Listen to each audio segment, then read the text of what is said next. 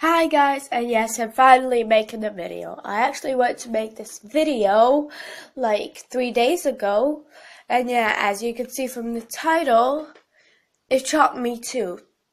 I saw pictures from a new episode, and I saw this particular picture.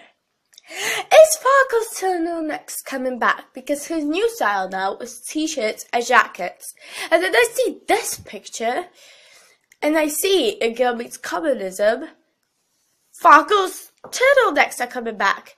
Isn't that exciting or what? And I don't know. And I know this episode is completely not about like Farkle's turtlenecks. It's about that Maya and Farkle cheated on the test. But still, I don't know how it will happen or why. But this makes me interested. I hope you too. Bye.